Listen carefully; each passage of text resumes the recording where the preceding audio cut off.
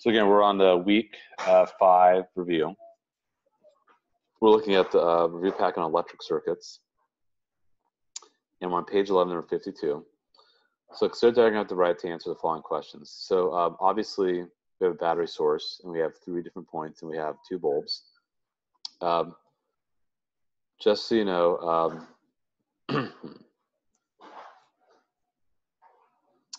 this is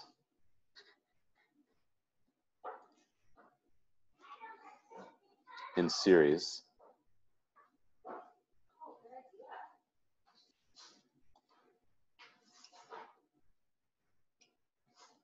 Each light bulb acts as a resistor, just so you know. And usually the charge will tend to flow out of the positive terminal. So our current, which we usually call I, is flowing that direction. So if 4 coulombs of charge flow past point A in 2 seconds, remember, current is charge over time, and the units are going to be coulombs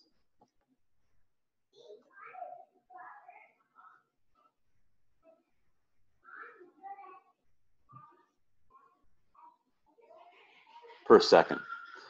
So obviously our current is going to be 4 coulombs over 2 seconds, or 2 coulomb per second, or say 2 amperes. That's the units we use amperes for current. So if that's going to be true, then I expect the same thing for point B. That's because current is constant for a series. Let me write that more neatly.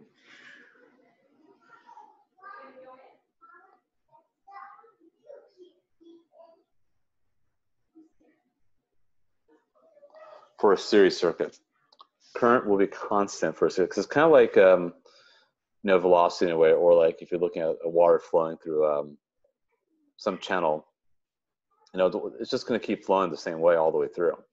So you expect the same thing. So the answer is B for 52A.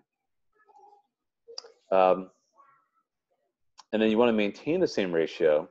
So 4 coulombs charge flow past point A in 2 seconds, and 2 coulombs will flow past point B in 1 second. So you maintain the same ratio. So definitely A would be the choice for that one. So again, you want the same ratio. If 4 coulomb charge flow past point A in 2 seconds, then blank, well then you would double. So we see. Again, you want the ratio of coulombs per time to be the same. If 4 coulombs of charge flow past point A in 2 seconds, then blank. Well, yeah, now we know the answer is 8. And for point C, same thing. And point C is going to be the same thing. So hopefully that all makes sense. And just so you know, you could find all these answers. Let me actually get this here. If you were to go to the physics classroom,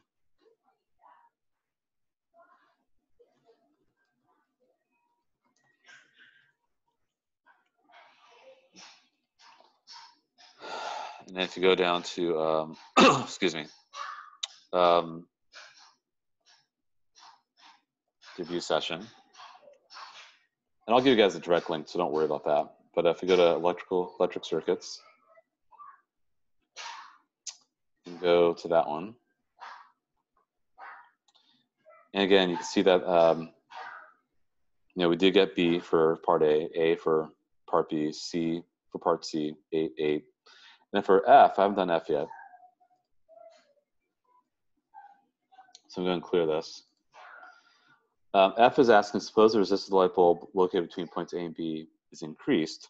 So it means this light bulb has a higher resistance. This is cause the current. Well, if you have more resistance, not as much current is going to flow through. Remember, the voltage, is we're kind of stuck with where voltage that is. So remember, V equals IR.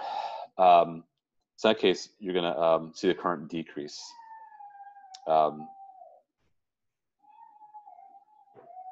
As a result. So if you do decide to increase the resistance, right, will increase overall resistance can cause the current for the entire circuit to decrease. That one.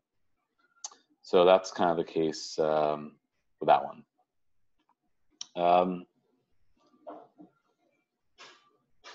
We'll skip 53.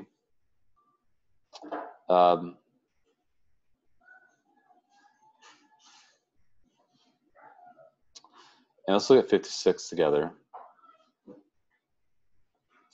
Again, this is one in series. And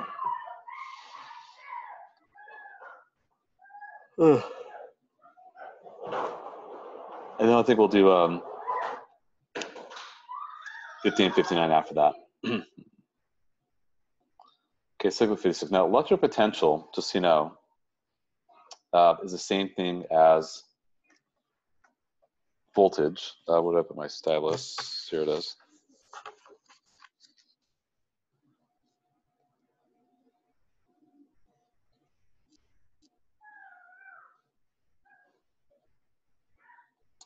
So same thing.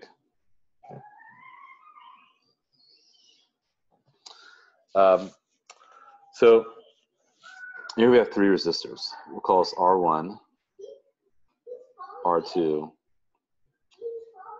and R3. We have all these different points here, like A, B, C, D, E, F, G, H, I. So, and each one has an identical resistance, as you're told. So use the label. So the electric potential at point A is the same as electric potential at which of the following points? Well, here's the thing, is that electric potential will change once you get to each resistor. So voltage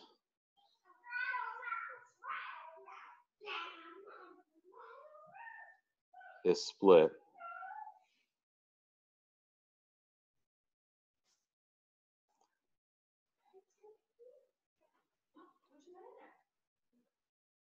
among all resistors, just so you know.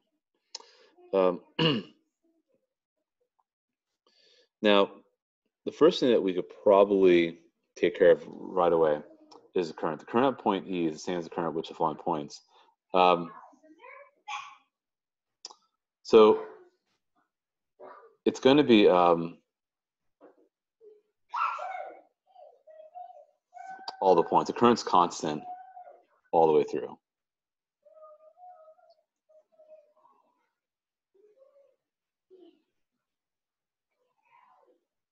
Is everywhere. But voltage will get split. So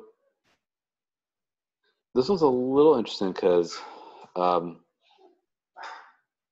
voltage or the resistors are all the same same value at each resistor. So it's a little confusing to say the electric potential at point A is the same as electric potential at which of the following points. Well, definitely it's going to be the same at B. I mean, there's not any difference there. I mean, we do expect the voltage to drop when we get to each resistor. So let's say, for example, each resistor is 10 ohms.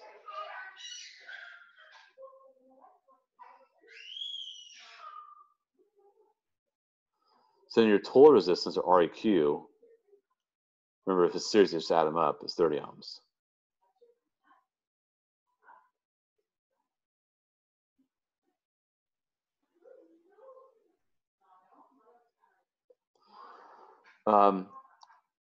Let's say the voltage is 120 volts.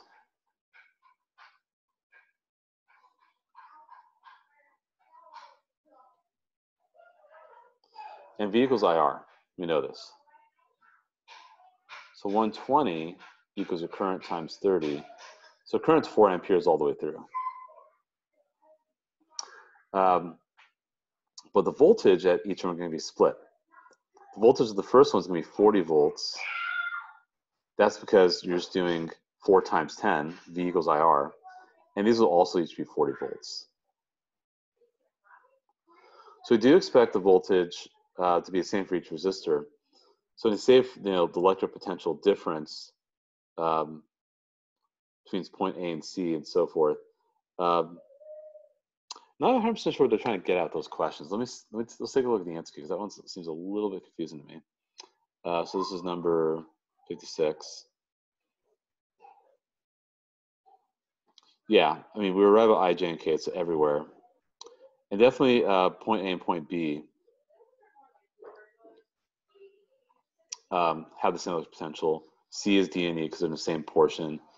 F and G, and H and I. And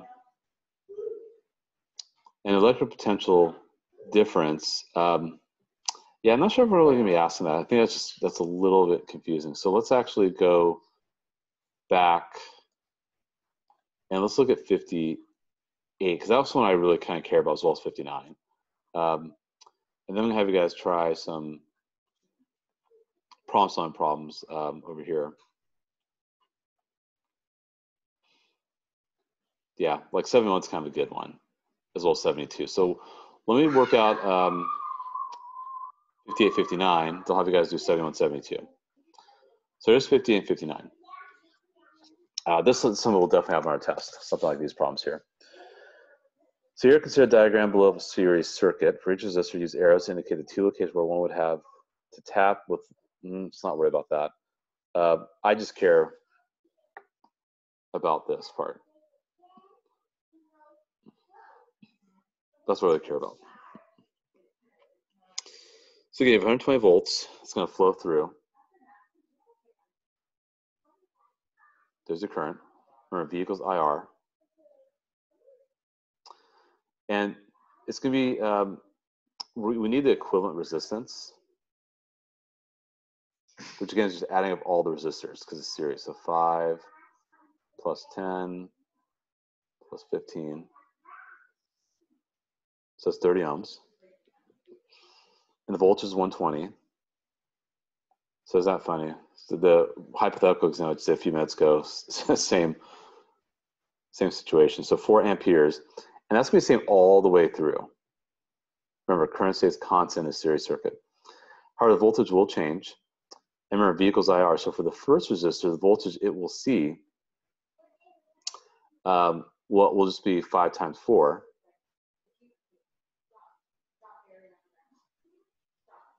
Or 20 volts. The second one will be 10 times 4.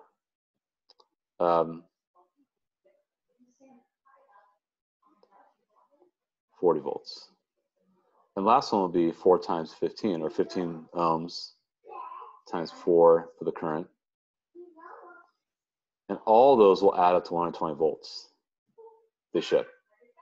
So voltage will not be constant. It actually will get split proportionally for each resistor. Now parallel is a little different.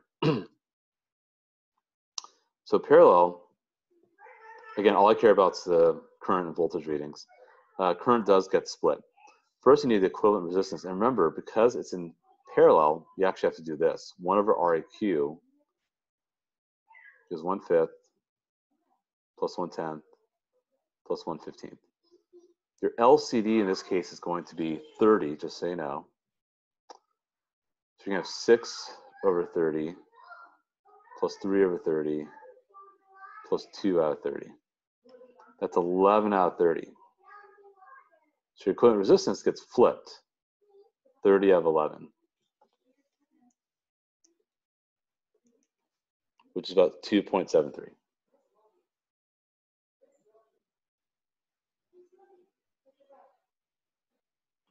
So that's your equivalent resistance. So, and by the way, the voltage will stay the same. So voltage is constant for parallel.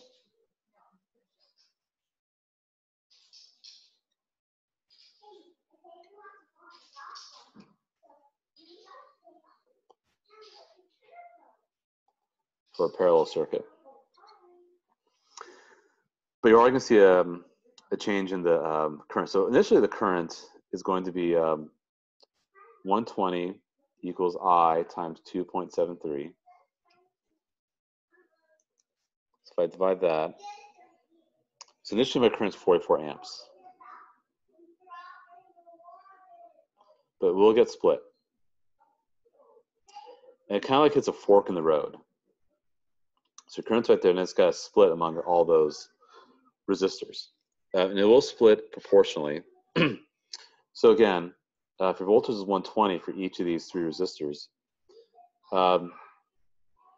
you simply just do, current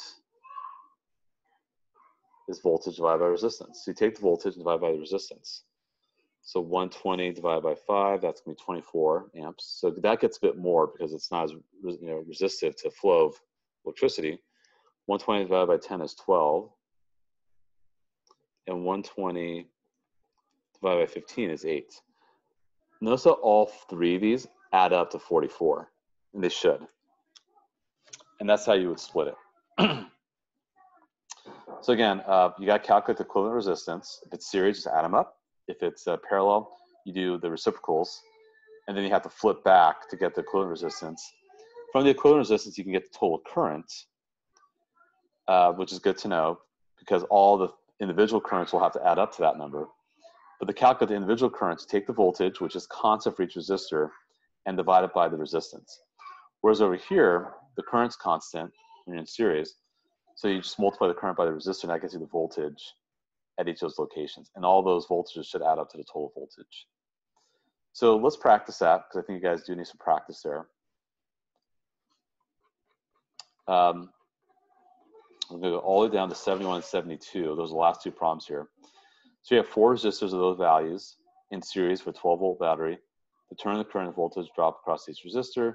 Same thing, but now they're in parallel. So let me actually give you guys diagrams too, that you guys can actually take a picture. So for 71, I'll do it right here. 72, I'll do it right there. So again, you have your voltage source.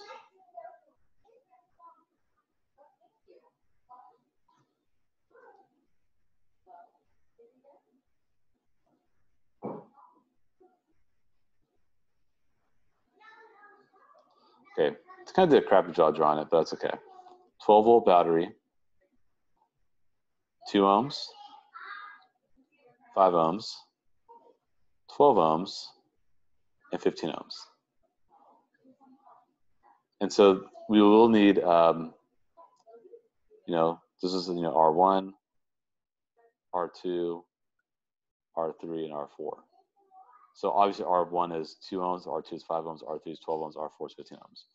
So you will need V1 and A1 for each. So I need V1 and A1, sorry, V1 I1.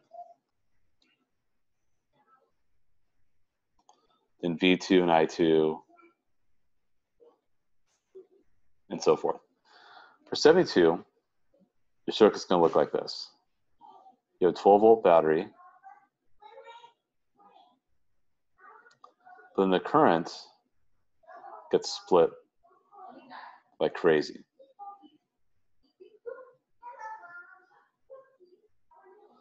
So 2 ohms, 5 ohms, 12 ohms,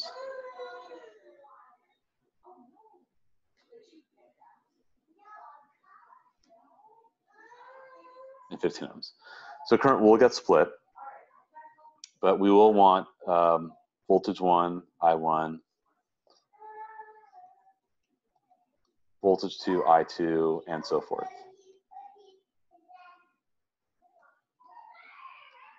So I'll put you guys in groups. Should take you about 8 minutes or so. We'll see how that goes, but something like this I'll probably put on our test, and then we'll come back and look at some other problems, and we'll wrap it up for today. So stop the recording.